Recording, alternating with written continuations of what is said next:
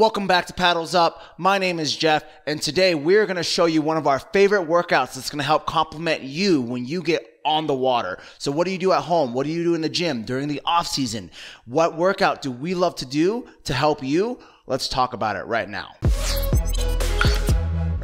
So I'm going to jump right into it. That workout, that piece is the deadlift. I love doing the deadlift so much. And this, I want to preface it though, we are not fitness experts. So when you are at home, when you're at the gym, if this is your first time doing it, safety is number one. Find somebody to work with you to teach you how to do this piece.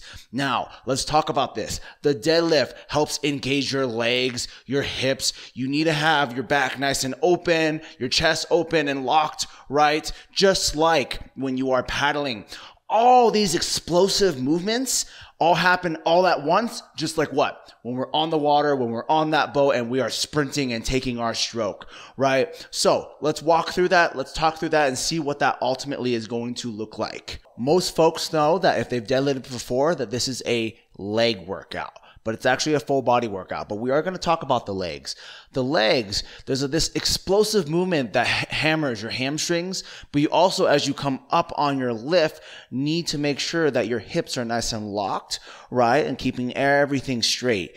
That is part of our leg drive. That is part of when we are growing in our stroke, right? Making sure that the hips are nice and open and locked, right? And we're using the bottom half of our legs. The deadlift is really going to complement that, right? So part two that we're talking about here is our back, right? We want our back and our chest. So we want to keep our chest nice and open, back nice and locked through our, just like when we're paddling through the deadlift, right? So as I come up, everything's locked, boom, all at once, right? And last but not least, your core, just like anything else, is important. It's important here as well, right? Making sure your core is nice and locked, using your legs, using your back, all together when we take, right, that one rep, that single rep, that power, that is the explosiveness that we're looking for. Those are using the same exact muscles, right, when we are paddling as well.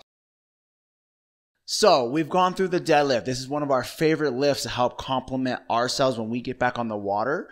What do you do at home to cross-train? Let us know down below. If you haven't heard, one person from our first 1,000 subscribers will receive a Hornet Watersports adjustable paddle. You must subscribe and tell us what dragon boating means to you.